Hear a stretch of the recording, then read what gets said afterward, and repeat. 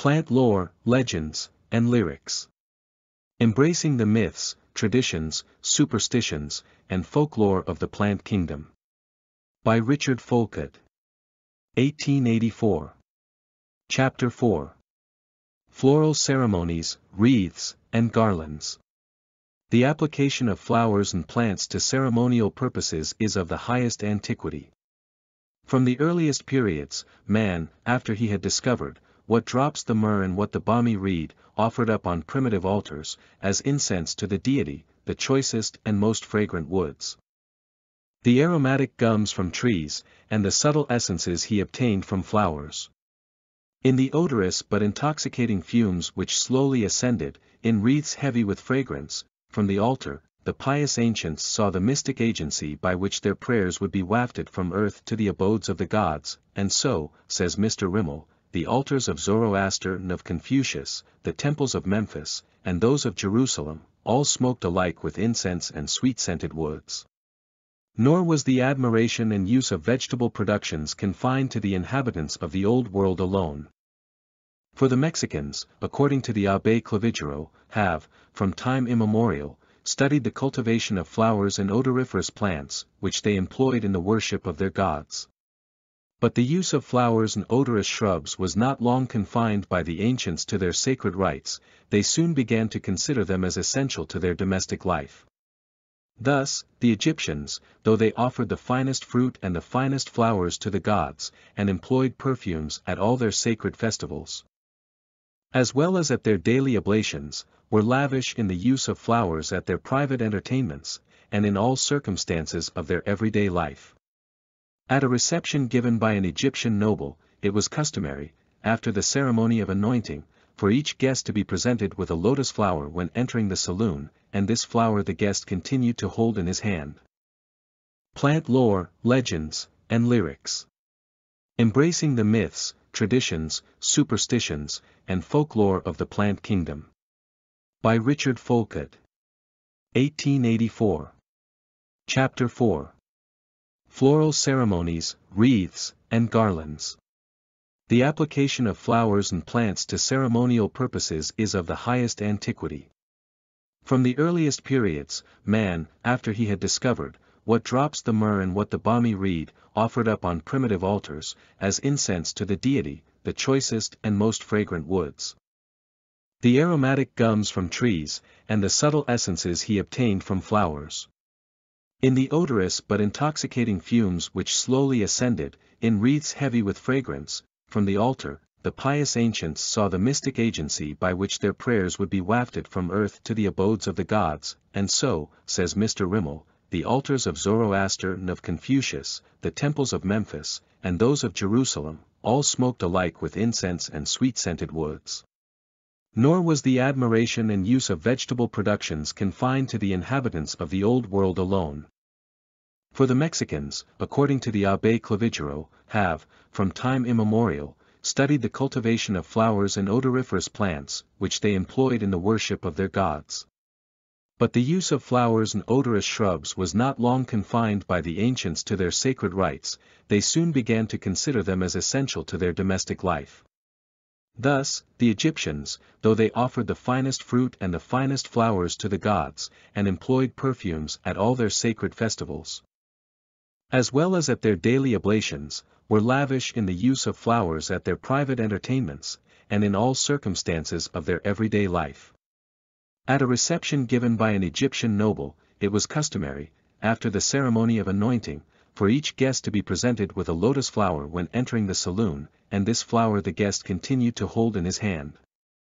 When the Roman Emperor Nero sat at banquet in his golden palace, a shower of flowers and perfumes fell upon him, but Heliogabalus turned these floral luxuries into veritable curses, for it was one of the pleasures of this inhuman being to smother his courtiers with flowers. Both Greeks and Romans carried the delicate refinements of the taste for flowers and perfumes to the greatest excess in their costly entertainments, and it is the opinion of Bacchius that at their desserts the number of their flowers far exceeded that of their fruits. The odor of flowers was deemed potent to arouse the fainting appetite, and their presence was rightly thought to enhance the enjoyment of the guests at their banqueting boards. The ground is swept, and the triclinium clear, the hands are purified, the goblets, too, well rinsed, each guest upon his forehead bears a wreathed flowery crown, from slender vase, a willing youth presents to each in turn a sweet and costly perfume, while the bowl, emblem of joy and social mirth, stands by, filled to the brim, and then pours out wine, of most delicious flavor, breathing round, fragrance of flowers, and honey newly made, so grateful to the sense, that none refuse, while odoriferous fumes fill all the room. Xenophanes. In all places where festivals, games, or solemn ceremonials were held, and whenever public rejoicings and gaiety were deemed desirable, flowers were utilized with unsparing hands. Set before your doors, the images of all your sleeping fathers. With laurels crowned, with laurels wreath your posts, and strew with flowers the pavement, let the priest, do present sacrifice, pour out the wine, and call the gods to join with you in gladness. Dryden. In the triumphal processions of Rome the streets were strewed with flowers, and from the windows, roofs of houses, and scaffolds, the people cast showers of garlands and flowers upon the crowds below and upon the conquerors proudly marching in procession through the city. Macaulay says, on ride they to the forum, while laurel boughs and flowers, from housetops and from windows, fell on their crests in showers, in the processions of the Carabants, the goddess Cybele, the protectress of cities, was pelted with white roses. In the annual festivals of the Terminalia, the peasants were all crowned with garlands of flowers, and at the festival held by the gardeners in honor of Vertumnus on August 23, wreaths of budding flowers and the first fruits of their gardens were offered by members of the craft. In the sacrifices of both Greeks and Romans, it was customary to place in the hands of victims some sort of floral decoration, and the presiding priests also appeared crowned with flowers.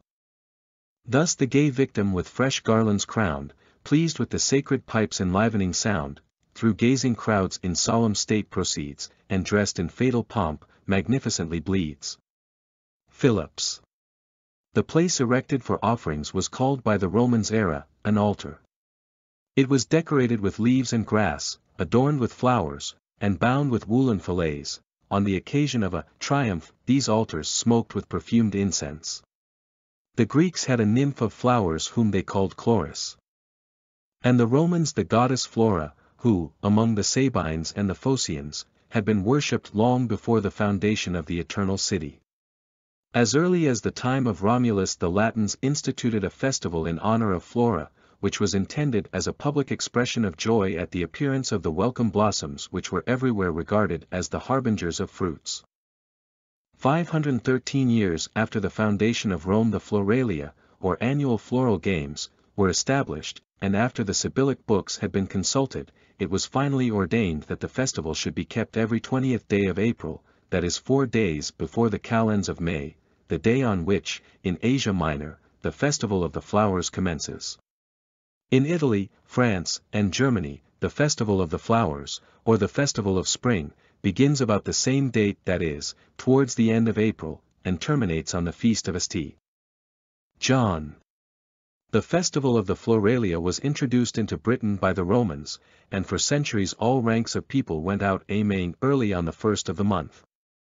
The juvenile part of both sexes, in the north, were wont to rise a little after midnight, and walk to some neighboring wood, accompanied with music and the blowing of horns, to get sweet settywall, red valerian, the honeysuckle, the harlock, the lily and the lady smock, to deck their summer hall. They also gathered branches from the trees, and adorned them with nosegays and crowns of flowers, returning with their booty homewards, about the rising of the sun, forthwith to decorate their doors and windows with the flowery spoil. The after part of the day, says an ancient chronicler, was chiefly spent in dancing round a tall pole, which is called a maypole, which, being placed in a convenient part of the village, stands there, as it were, consecrated to the goddess of flowers, without the least violation offered it in the whole circle of the year.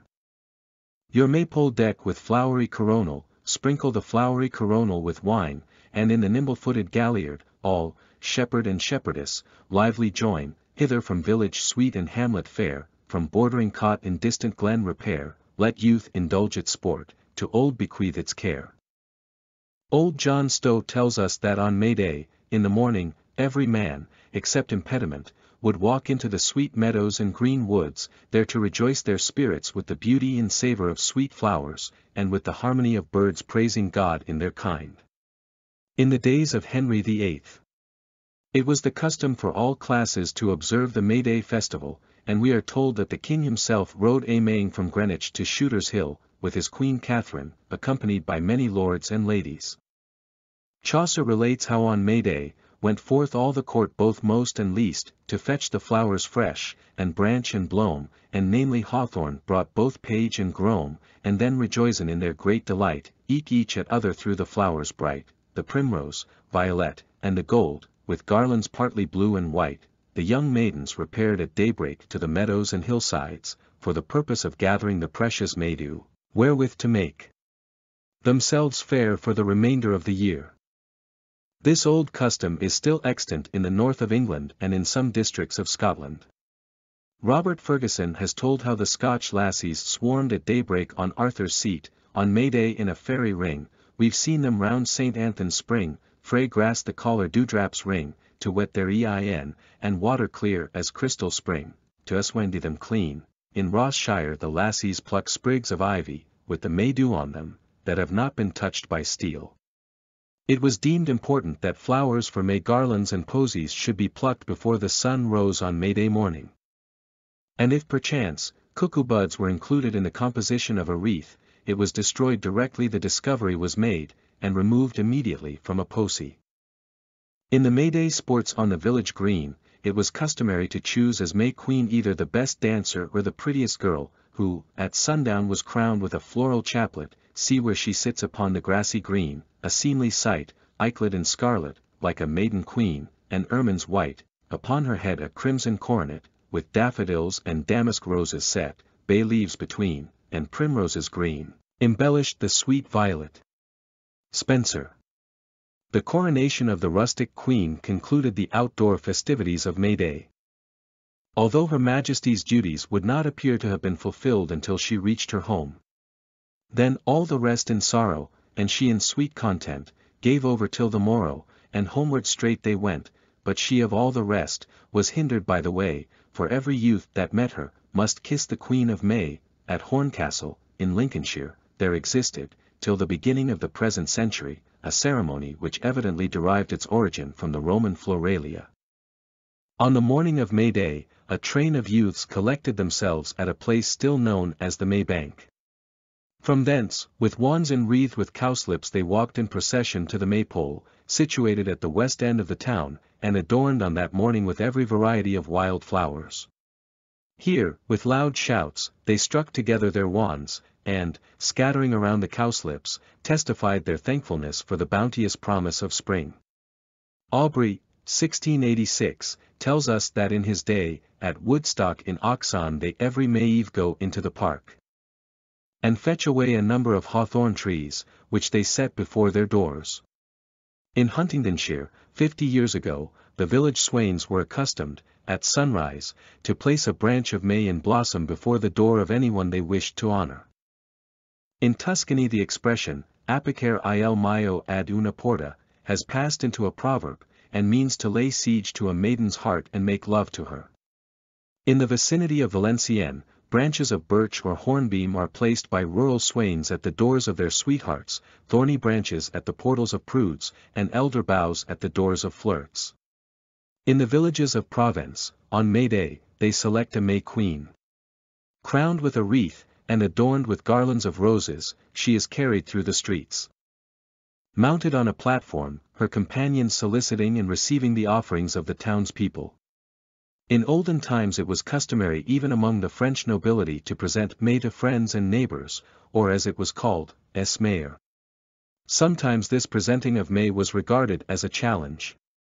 The custom of planting a May tree in French towns subsisted until the 17th century. In 1610, one was planted in the court of the Louvre.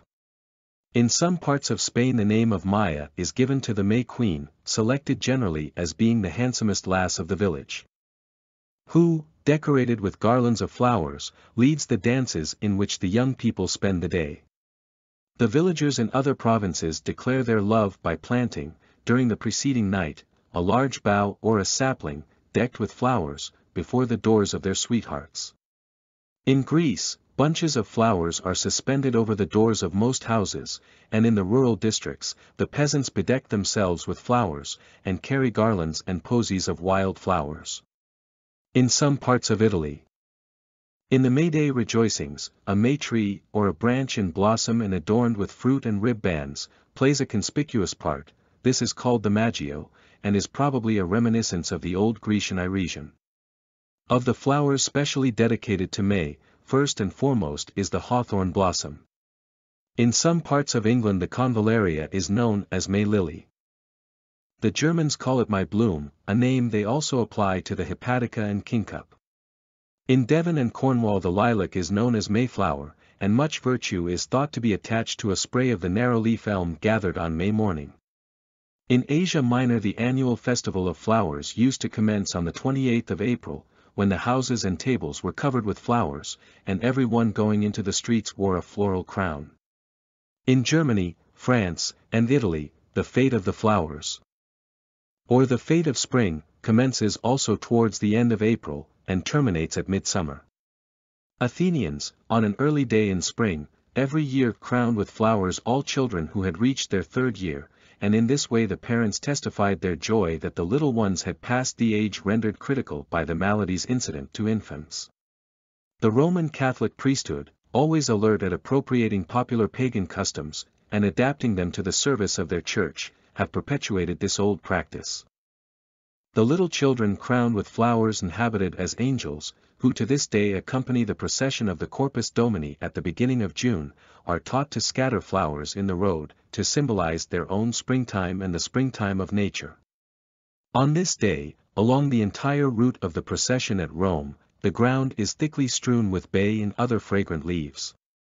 In the worship of the Madonna, flowers play an important role, and Roman altars are still piled up with fragrant blossoms, and still smoke with perfumed incense. After the feast of Whitsuntide, the young Russian maidens repair to the banks of the Neva, and fling in its waters wreaths of flowers, which are tokens of affection to absent friends. In the west of Germany and the greater part of France the ceremony is observed of bringing home on the last harvest wain a tree or bough decorated with flowers and gay ribbons, which is graciously received by the master and planted on or near the house, to remain there till the next harvest brings its successor. Some rite of this sort, Mr. Ralston says, seems to have prevailed all over the north of Europe. So, in the autumnal harvest Thanksgiving feast at Athens, it was customary to carry in sacred procession an olive branch wrapped in wool, called Iresian, to the temple of Apollo, and there to leave it, and in addition to this a similar bough was solemnly placed beside the house door of every Athenian who was engaged in fruit culture or agriculture, there to remain until replaced by a similar successor 12 months later, well-flowering. From the earliest days of the Christian era our Lord's ascension into heaven has been commemorated by various ceremonies, one of which was the perambulation of parish boundaries. At Penkridge, in Staffordshire, as well as at Wolverhampton, long after the Reformation, the inhabitants, during the time of processioning, used to adorn their wells with boughs and flowers, and this ancient custom is still practiced every year at Tissington, in Derbyshire, where it is known as well-flowering. There are 5 wells so decorated, and the mode of dressing or adorning them is this: the flowers are inserted in moist clay and put upon boards cut in various forms, surrounded with boughs of laurel and white thorn, so as to give the appearance of water issuing from small grottos. The flowers are arranged in various patterns, to give the effect of mosaic work, and are inscribed with texts of scripture and suitable mottos. After church, the congregation walk in procession to the wells and decorate them with these boards, as well as with garlands of flowers, boughs, etc. Flowers were cast into the wells, and from their manner of falling, lads and lasses divined as to the progress of their love affairs. Bring flowers. Bring flowers.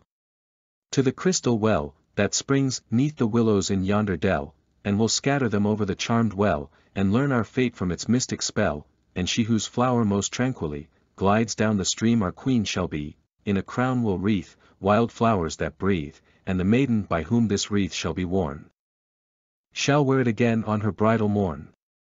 Merit. Before the Reformation, the Celtic population of Scotland, the Hebrides, Ireland, Wales, and Cornwall were in the habit of naming wells and springs after different saints and martyrs.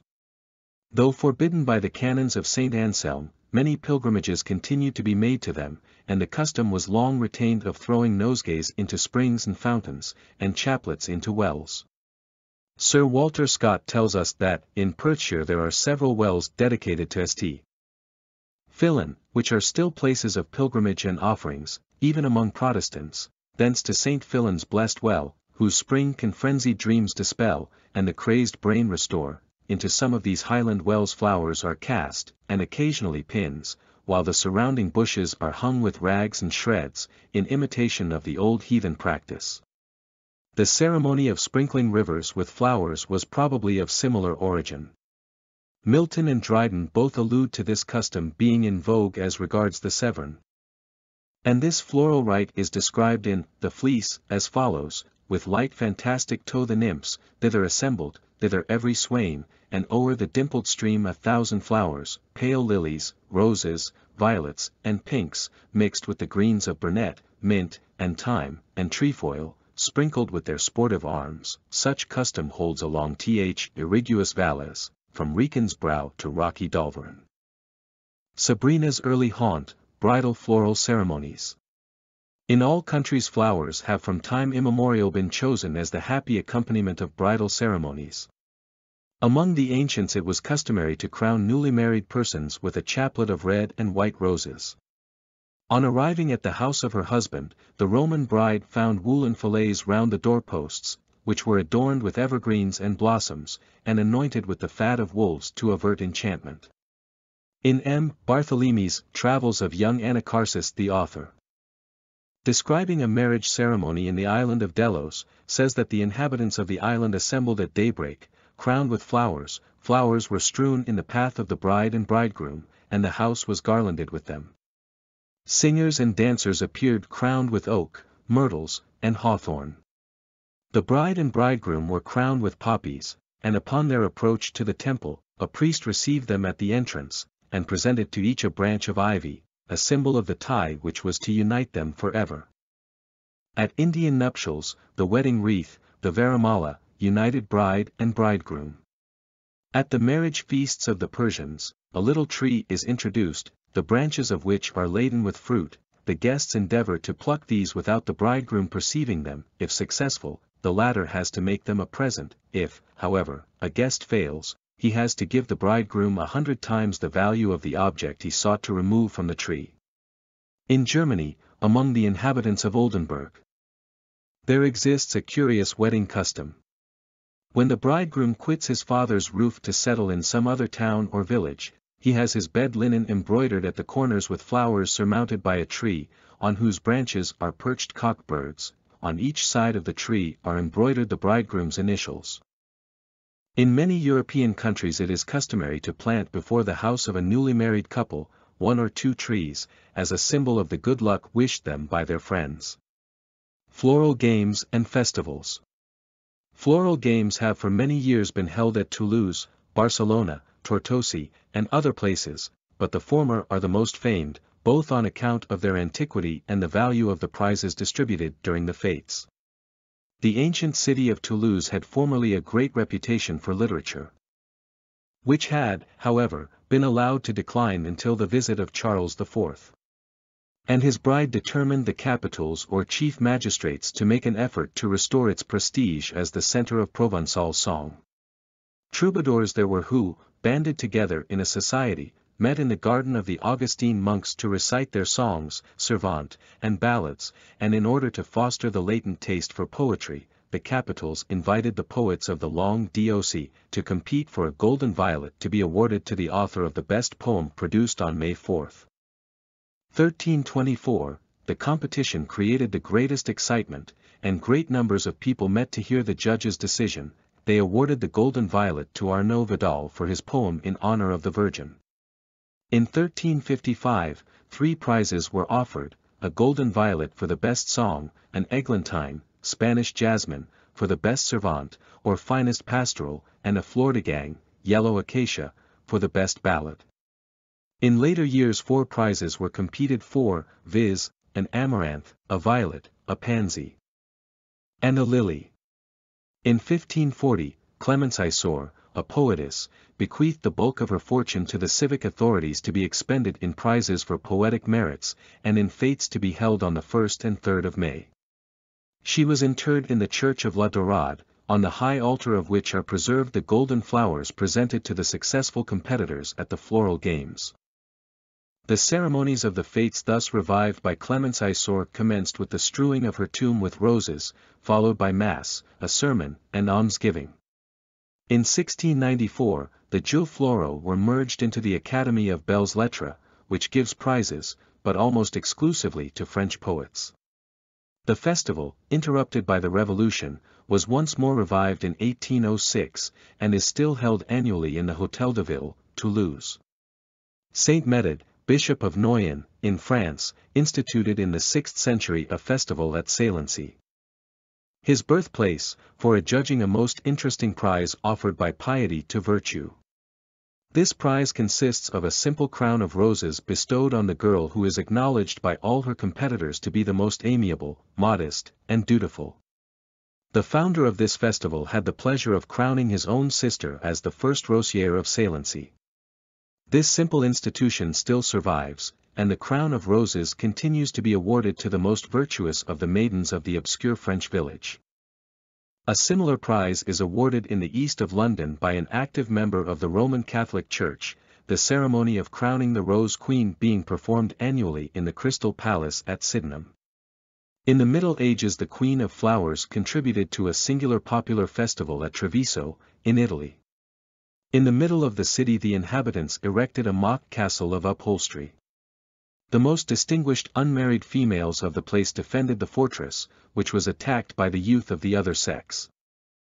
The missiles with which both parties fought consisted of roses, lilies, narcissi, violets, apples, and nuts, which were hurled at each other by the combatants. Volleys of rosewater and other perfumes were also discharged by means of syringes.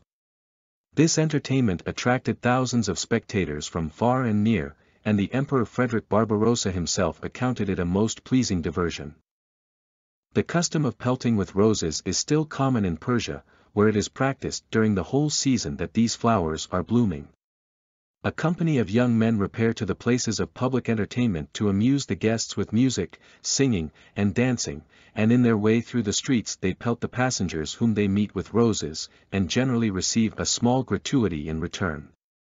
Striking features of the Japanese festival on New Year's Day are the decorations erected in front of nearly every door, of which Mr. Dixon tells us the principal objects are, on the right a Pinus densiflora, on the left a P. thunbergius, both standing upright. The former is supposed to be of the female and the latter of the male sex, and both symbolize a robust age that has withstood the storms and trials of life.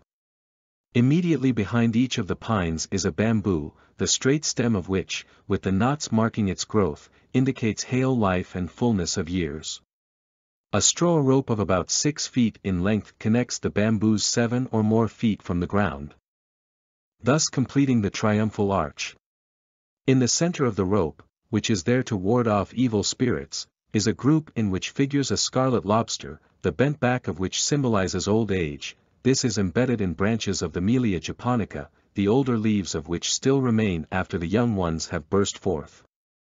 So may the parents continue to flourish while children and grandchildren spring forth. Another plant in the central group is the Polypodium dichotomon, a fern which is regarded as a symbol of conjugal life, because the fronds spring in pairs from the stem.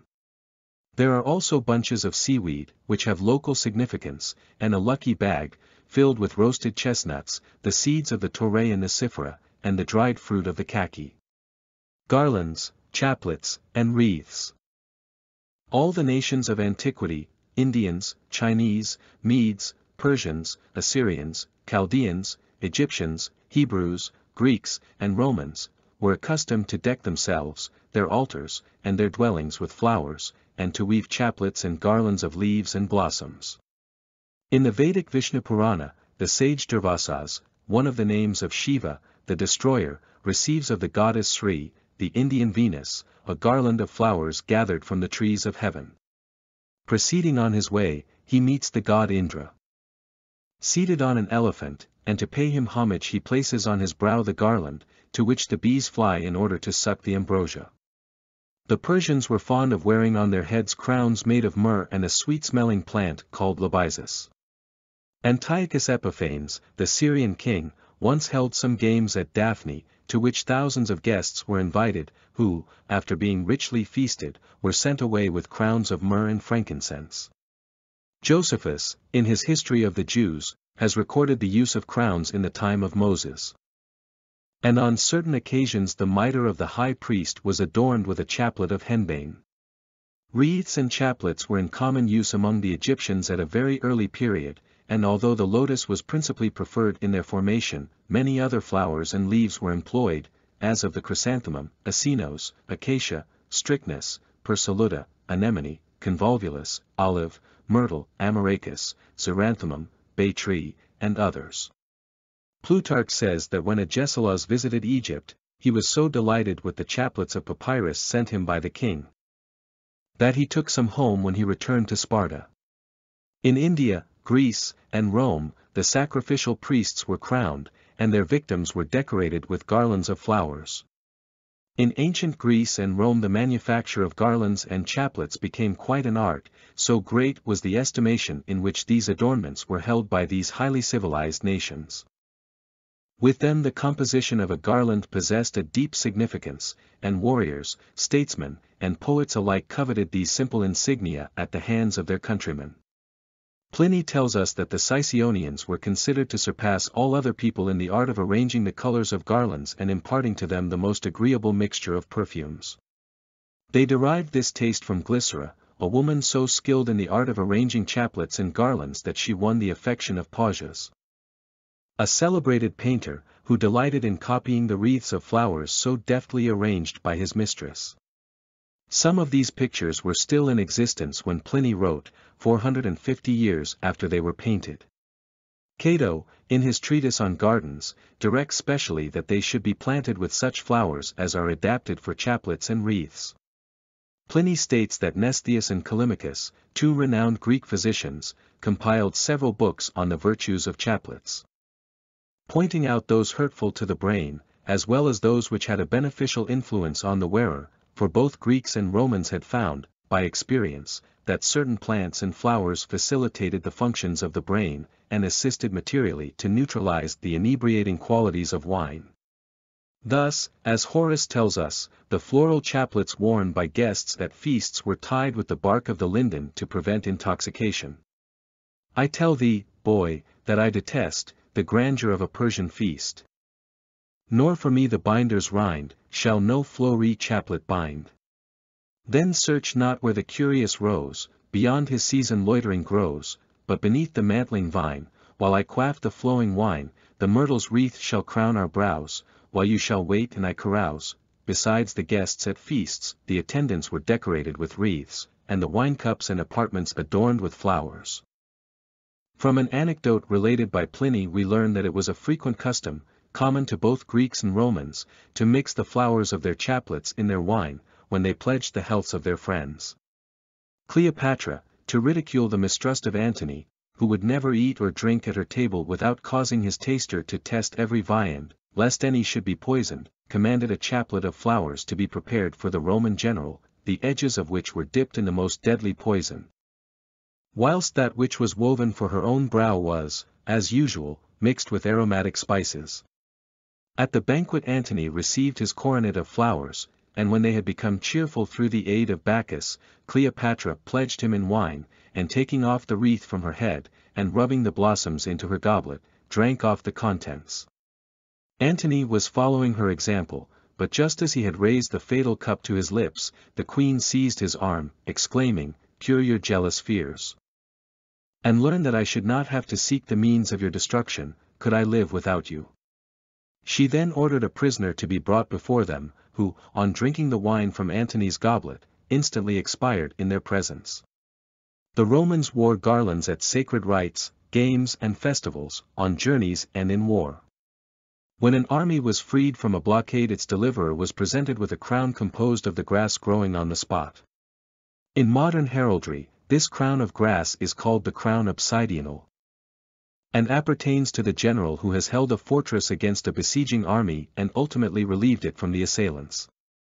To him who had saved the life of a Roman soldier was given a chaplet of oak leaves. This is the modern heraldic civic crown bestowed on a brave soldier who has saved the life of a comrade or has rescued him after having been taken prisoner by the enemy. The glories of all grand deeds were signalized by the crown of laurel among both Greeks and Romans. This is the heraldic crown triumphant, adjudged in our own times to a general who has achieved a signal victory. The Romans were not allowed by law to appear in festal garlands on ordinary occasions.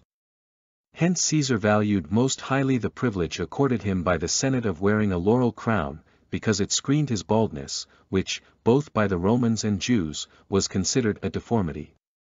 This crown was generally composed of the Alexandrian laurel, Ruscus hypoglossum, the laurel usually depicted on busts and coins. The victors at the athletic games were adjudged crowns differing in their composition according to the place in which they had won their honors.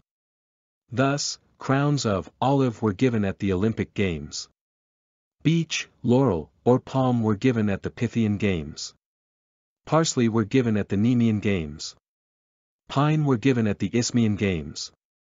It is not too much to say that Greeks and Romans employed garlands, wreaths, and festoons of flowers on every possible occasion. They adorned with them the sacrificial victims, the statue of the god to whom sacrifice was offered, and the priest who performed the rite.